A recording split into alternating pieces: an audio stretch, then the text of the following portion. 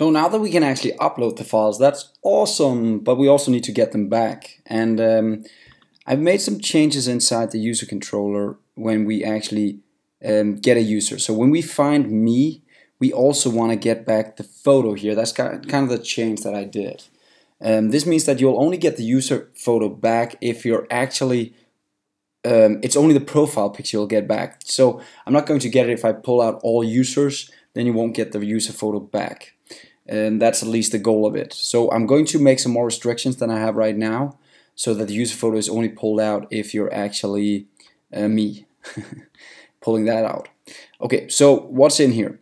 I'm saying if I actually am a user, and then I'm using the request that we talked about earlier, this guy right here, the request, which is the basic simple HTTP request library, so we can make some simple requests.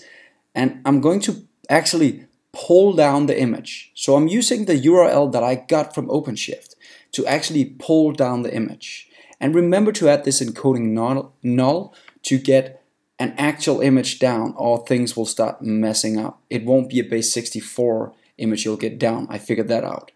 So you need to add this encoding null.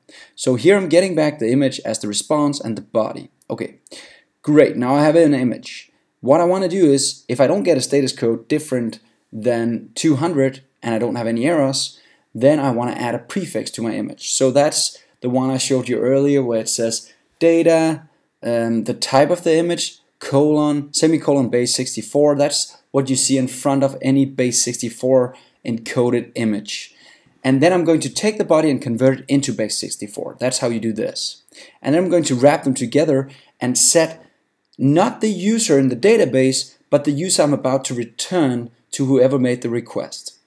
So here I'm setting the photo of that user, and then I'm sending a response back with the actual user with now the actual photo on it.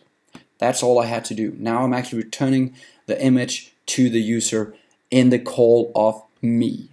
But as I said, I'm not quite satisfied because I don't want the other ones to get the actual image back. So let's have a look at, for instance, a show here. That's pulling back all data right now.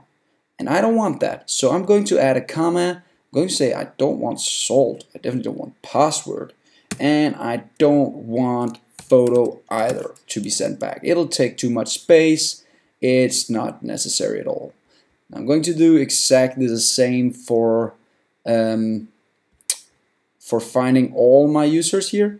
So here's the index one. Same idea. I don't want to pull out the photo here. It's really important that you remember stuff like this. So I encourage you to try and see if you can make sure you don't pull out too much data to the user. Not only will it take up space, but in this case maybe the photo is private. So when I say show all users, maybe I want the photo, but maybe I don't. You'll have to figure that out yourself.